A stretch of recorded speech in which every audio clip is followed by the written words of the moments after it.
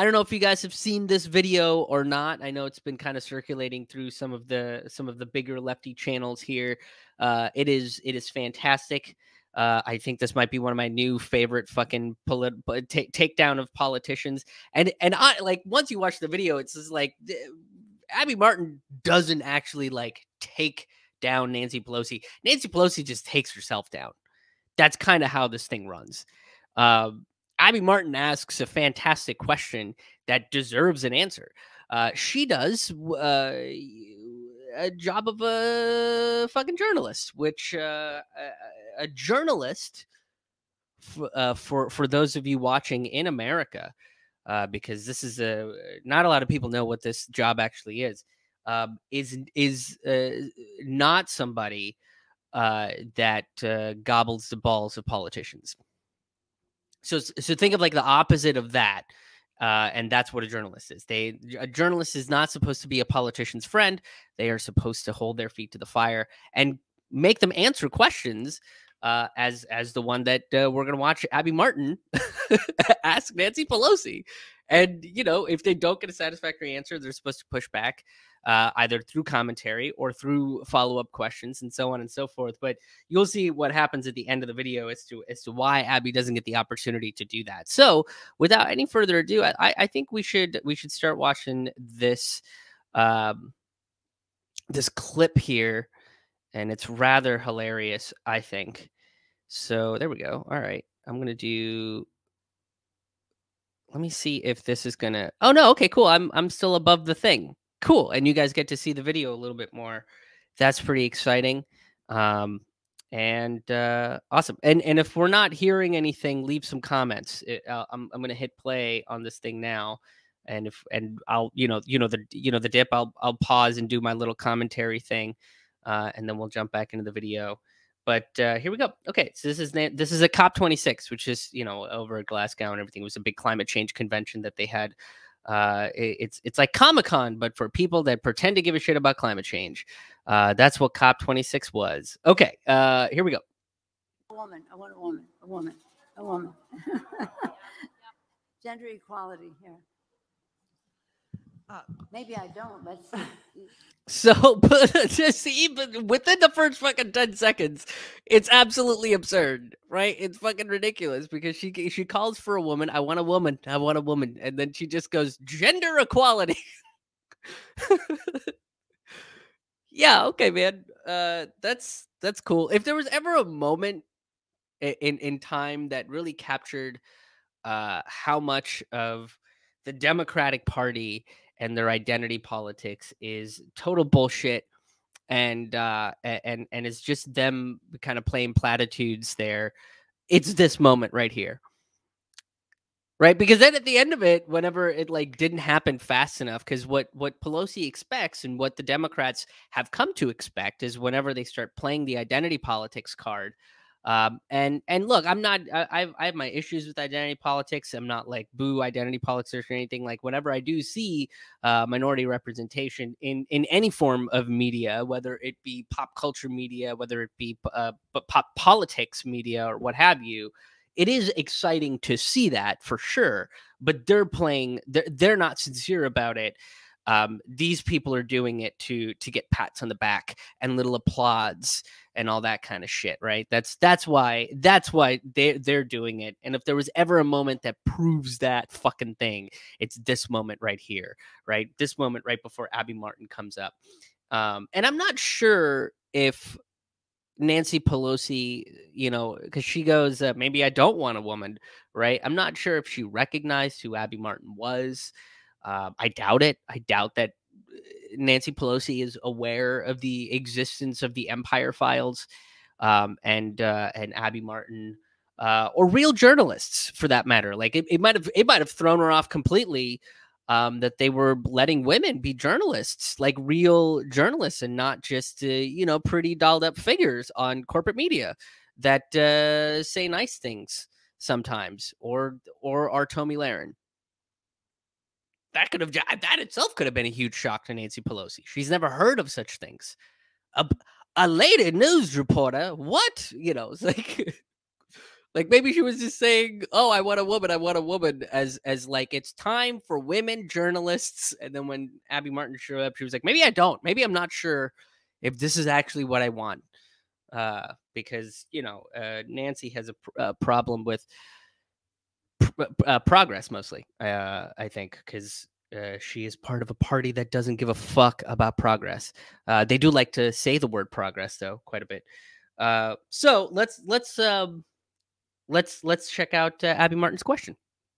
Abby Martin with the Empire Files. Woo! Speaker Pelosi, you just presided over a large increase in the Pentagon budget. This Pentagon budget is already massive. The Pentagon is a larger polluter than 140 countries combined. How can we seriously talk about net zero if there is this bipartisan consensus to constantly expand this large contributor to climate change, which is exempt from these conferences? Military is exempt from climate talks. Boom! Abby Martin coming in hot with those questions. So, and that's a very reasonable question, right? I don't think Abby was being rude in that or scathing. Like that's corporate media likes to do that whenever like independent media kind of asks these sort of questions, because independent media, I mean, we have every goddamn right to be angry. We get suppressed nonstop. We get called names. We constantly have to defend our right to be on the internet and say the things that we have to say and have researched and all that stuff, right? So yeah, if we get a little angry about it, we have every right to get a little angry about it because we've been treated like shit. But Abby asks a very reasonable question in this clip. Why is the military exempt from climate talks? Right, being that the Pentagon is one of the largest polluters of, on planet Earth, being that war is the largest polluter on planet Earth, and it's just awful all around. Is why are they exempt from these talks? Why don't military have to show up to be like, hey, this is the damage that you're doing, and maybe it's time for you fucking stop and I don't know, go away forever. What about that plan as a climate solution? Go military, fucking go away for the rest of eternity. But that's an excellent question, right? Why is the military exempt from these climate talks? Is it because including them in the climate talks shows the true effects of what the war industry does to the planet, right? I mean, think about it. You have jets in the air that are constantly flying. You have explosions that are destabilizing rock structures and ground structures. You have piles and piles of garbage that they have to light on fire. You have piles and piles of human excrement that they have to light on fire. Well, they're soldiers that are sick from this process. There are soldiers that are sick from the way that the military decides that they're going to take care of their waste, and that's not even counting the amount of pollution that the war generally creates. Right? These machines are not run on fucking the same fuel that the DeLorean from Back to the Future 2 is being run on. They're not being run on that sort of stuff. They're being run on the thing that they're fighting the wars for, right? So it's sort of, again, the snake that's kind of eating itself is war runs on oil. It runs on fossil fuel. And what are most of these wars about? Fucking oil and fossil fuels. It's about the control of oil and fossil fuels so that we can have this fuel and make money off of it. That's really all it's about.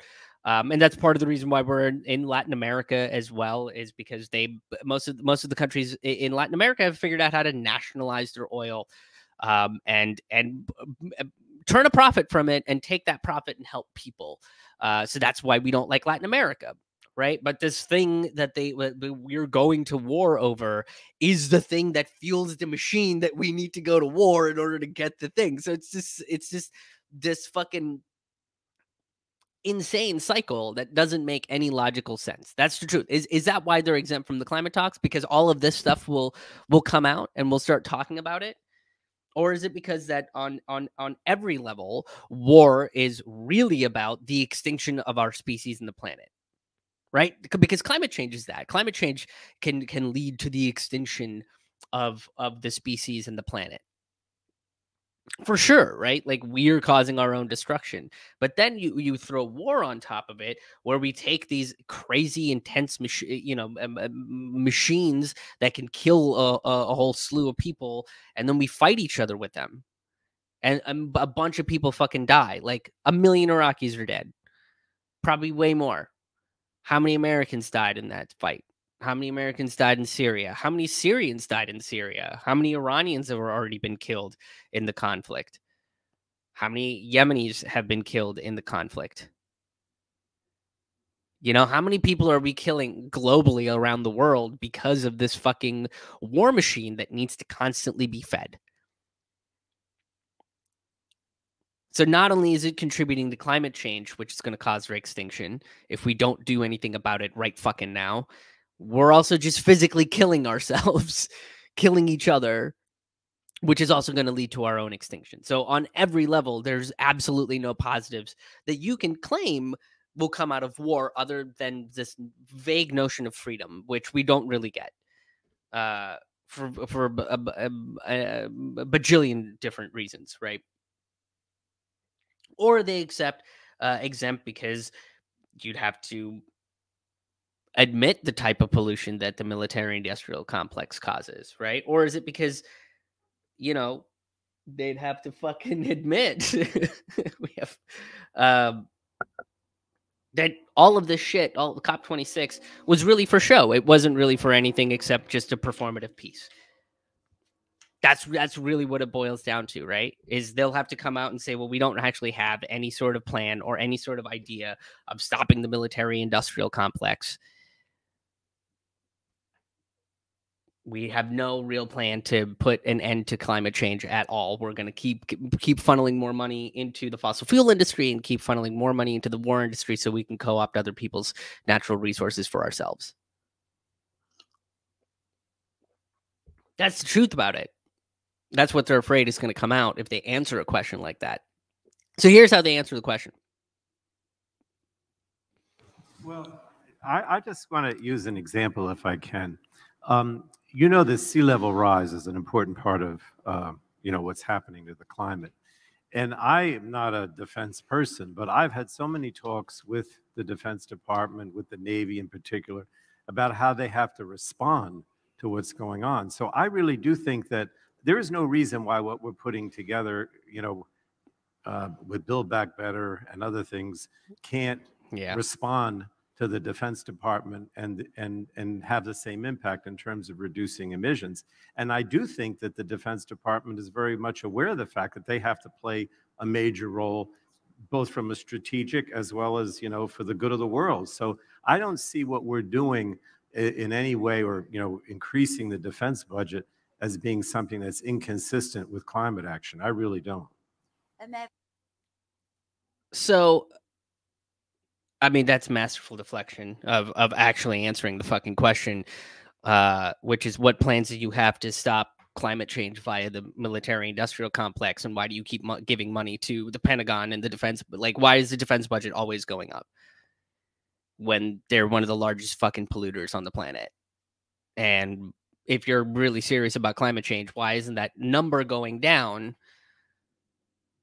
in order to give them more, ways to be renewable, ways to fucking not kill the planet? And he starts talking about sea levels rising, which is like, well, that has nothing to do with what was asked. It's just, well, this is a thing that was said once. I'm going to bring that up because I actually don't know how to answer this question without losing billions of dollars from Raytheon or General Dynamics or Boeing or any of these fucking war profiteers that have paid for these people to be in office still. And then he talks about reducing emissions, and it just makes me go back to think to Elizabeth Warren's plan, because she's the only candidate that's even remotely addressed this, and even her response was just like, well, this is fucking weird. Because her response was that there should be more composting that happens in war. And it's like, well, based on what? Like, are you talking about composting our enemies? Is that what you want to do? You want to compost our enemies in this situation? Like, is that what this dude's bringing up? Like, oh, we're going to reduce emissions. How? We're going to be composting. Composting what? It doesn't matter.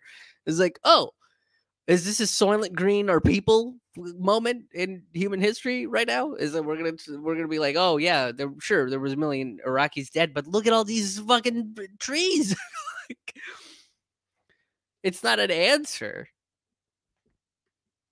It's like, what are you talking about? Seriously, I'm not making that up. Like you can go to see Elizabeth Warren wants to. It just really sounds like she wants to compost the shit out of our enemies. That's what she wants to do. But I mean that's a non-answer. It's a response that didn't really answer the question, but it hit some of the terms, right? And this Nancy Pelosi is about to do the exact same fucking thing, but much better than he did, I think. If I just add that national security advisors all tell us that the climate crisis is a national security matter. It is, of course, a health matter for our children, the water they drink, the air they breathe, etc. It is a jobs issue between good, clean technologies being the future of our workforce and the training for all of that. It is a national security issue because of the all of the conditions that climate crisis produces. I won't go into all of them, but they are cause for migration, conflict over habitat and resources, and again, a security challenge globally. And then the fourth, of course, the moral issue that we need to pass on this planet to future generations in a responsible way. Now, recognizing what you said, we recognize that as well. And a big user of fuel. There have been many initiatives over time, more successful with more technology, to convert from fossil fuel to other sources of fuel to run the military. We're going to compost our enemies. Difference. Transportation, defense, these are two of the biggest, that can make the biggest difference in all of that. And that is something we're very, very focused on. As I say, the Defense Department sees this systemically, that we have to stop it as a national security issue. And one way to do that is to stop our dependence on fossil fuels, which exacerbate the climate crisis. But I got a point. It really felt like whenever she was giving this speech, it felt like the same energy that like a fucking high school kid giving a book report to a book they've never read. It's just that's the energy that she was giving that answer, because she didn't really say a lot. I mean, she gave the same kind of levels of platitudes that you always hear when somebody brings up a question about renewable energy sources, right? Like, why aren't we investing more in solar? And they're like, oh, we got to, man, we got to. That's the key. You get, the sun, you get it, because the sun, it's there, and the solar flares that. Those are things, there was a episode of Star Trek. We're looking into that. We're trying to get a hold of Gene Roddenberry to help us out.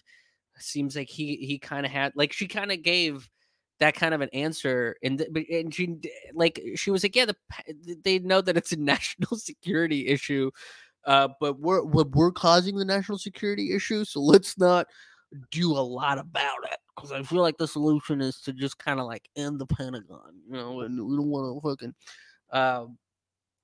because that's the economy. America's economy runs on, fucking war. But it's just like fuel. Fuel is a thing that we use in war, for war, and transportation. Which is the idea that you move. You move one kind of goods or services to like a different but different goods or services, because that's fuel, and we do that with the military and the transportation. And then what happens with it goes into the air, because because of the fires that happen inside of it's like in compartment. And then when it goes into the atmosphere, and then it becomes rain, is what happened, because it's in the atmosphere, and rain comes because of that, and then that happens, and that needs to happen. It's a part of the circle of life, and that's it. That's the answer.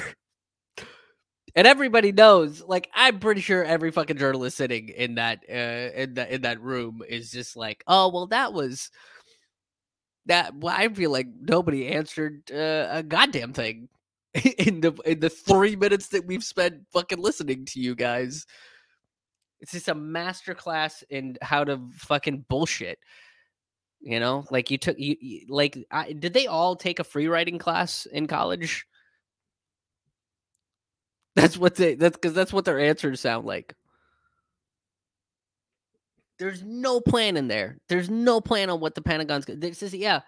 And then they address it, right? They're like, oh, well, it's a national security issue. It's a health issue. It's a work issue. Well, if you know that it's a health issue, then why aren't you helping the people of Flint and Pittsburgh and Toledo and all these cities that have lead in their water? I don't have drinkable fucking water. And not everybody can afford a Brita filter. Not everybody can afford the little thing that goes in the tap. You know, why haven't you done anything about that? That's a climate change issue. People are losing homes because of, record number of hurricanes, storms. You don't want to do anything about that? That's a climate change issue too. Oh, it's a jobs issue. Oh, yeah? Well, how come we haven't talked about the incentives for green jobs? The incentives for renewable sources of energy to be invested into, right? Divesting from fossil fuels and investing in solar or wind or batteries, right? That's the big thing. Oh, where does the sun go at night? Oh, man. So, yeah, you have batteries. You have a better, more efficient grid.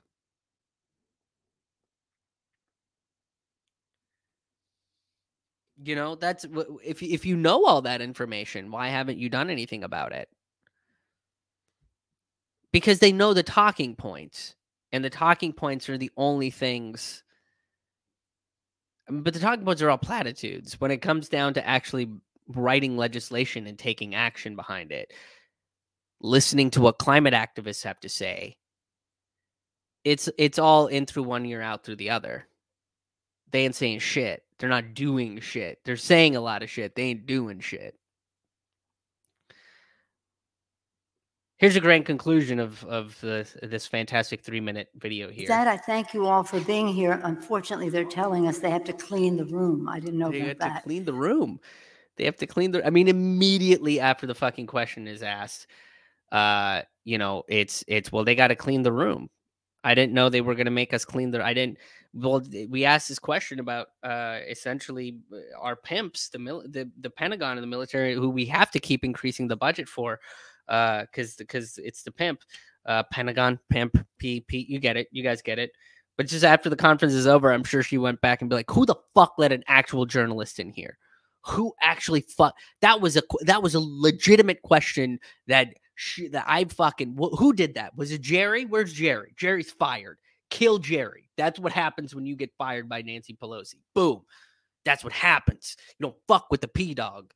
Right? And then she high fives people as somebody hands her champagne. This is just what I imagine happens in the back room of this conference. But look, I mean, how much more proof do we really need that these climate conferences are nothing? They're just staged performances for these fucking elites to get together every couple of years and say, look, we're doing something about it. The solar, that somebody mentioned it, and I was like, that's the sun. I know that one. That's the big fireball in the sky. And then when it goes night, it becomes the night. That's why it's called night. That's all they do. They just fucking say a bunch of shit, and everybody goes, yes. But this time, not a lot of people went, oh, yeah, you guys are, thank you for saying the things that we've been thinking about in our brain houses. Like, fucking nobody's saying that shit. Everybody's like, yeah, but you guys said this at the Paris Climate Accords. And then you guys didn't do anything about it. And you have fucking Mr. Fossil Fuels as your president. Most of you are in the pockets of fossil fuel companies. What are you guys going to do about that? Are you guys going to help fracking towns? I just fucking started watching Brockmire, and that is like one of the villains in the show, other than just Brockmire himself being a villain to himself, because hey, self-hatred. But the villain is a fossil fuel company, and I was like, that's awesome. Fucking that's great. Like, I'm so glad that that's happening in that show.